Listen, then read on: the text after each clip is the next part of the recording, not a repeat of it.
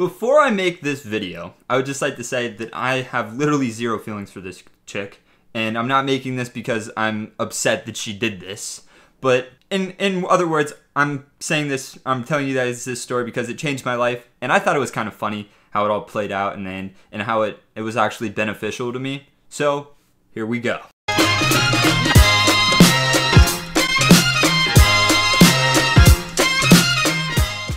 Okay, so this is the story of how this chick broke up with me 2 days before homecoming, which I thought was kind of funny.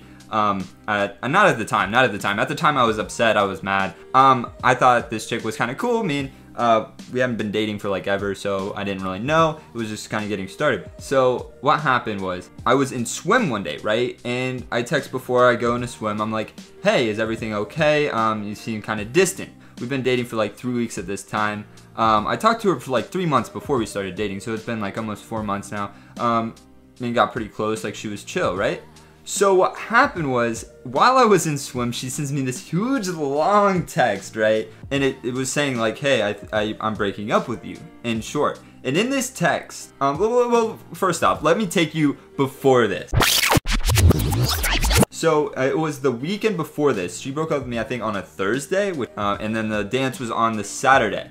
So what happened was, that Sunday, I went and got a brand new suit. And even better, she even went with me to get this suit. And getting ready to go to this dance, brand new suit, it was a couple $100. So, I mean, I worked for that money. I mean, I work for what I have, and that's the general gist of it. So I bought this expensive suit. I'm ready to go to this dance. It's literally 2 days away. I was prepared for it. I was actually kind of excited about it because I've never been to like another dance, or I've actually never like gone with someone that hasn't just been my friend, which is kind of cool. Like I was like excited about this. Like we're gonna go to a nice dinner and stuff like that. But no, she sends me this text. She's breaking up with me. The reason she broke up with me is the best part. The best part. Like I love this part.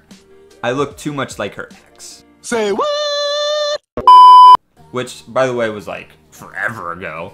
And then another great part about it was, she was completely fine. Like, she was a little bit distant, but not weird. Like, she would always send like heart emojis and stuff like that. So I just kind of knew, I just figured everything was okay. Like, something might have been up with her, like something in her personal life. Who knows, right? So she was completely fine. She sent me a heart before this, and I was like, hey, are you okay? Like, you're seeming a little distant. And then she sends me this huge long text, and I'm sitting there like, I get out of swim, I read like the first little bit of it, I'm like, oh wow, this kind of sucks. So I'm a little bit upset, because, you know, this is just kind of icing on the cake, because I had a lot of other stuff going on too, family stuff. I was moving from my farm, which I liked, and I mean, I love that place dearly. I'm gonna eventually be back there, hopefully. And then as well, we were moving from my childhood home. We just sold it. It was kind of like, that was kind of like a heart hit here, hit my heart. I was kind of like a little bit down about that. I mean, I grew up there, right? I mean, I knew we had to move, and I'm okay with it now. It's just at the time, it was kind of like just something that was, I mean, I had on my door, right? All of the, like, my heights from every grade. It's kind of just made me a little sad right there. But besides the point, this is supposed to be like a funny, serious type deal.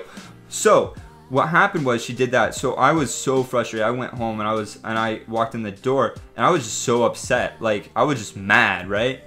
I took my keys and I chucked them like against I had something in my hand. I chucked them against the stairs. I was just like, oh, I'm done. I'm mad. I'm just pissed at what was happening. Like, I had so much stuff going on. This was just kind of icing on the cake. I was just kind of feeling like, hey, really, this kind of sucks. So, I actually got like, I was just kind of yelling at that point. I was like, my mom comes up to me, she's like, what in the hell is wrong? And I'm like, I'm just done. Like, this happened. Like, I told her what happened. And then I was like, I'm not going to college. I just cannot stand to sit behind a desk and stuff.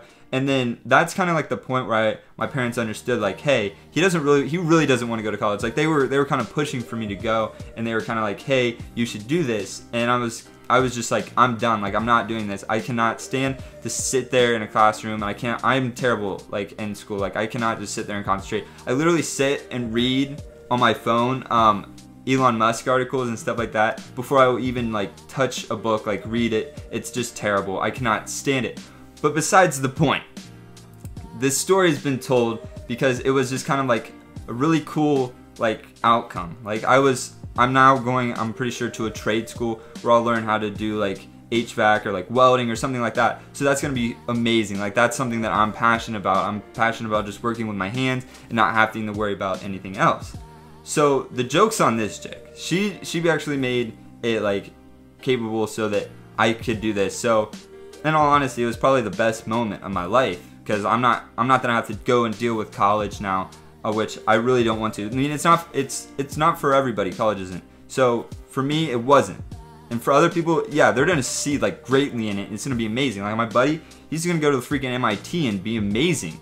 He's gonna do some awesome stuff. That's just not who I am. Like making videos, doing stuff with my hand. That is what I love to go do. I love to travel. I mean, I don't love to travel, but I'm being more open to it, and I'm actually enjoying it a lot more. So I pretty much made this video just have a nice outcome. And this chick, I would have probably done anything for her at that moment. Like 2 days later, I'm like, this is probably the best thing that's ever happened to me.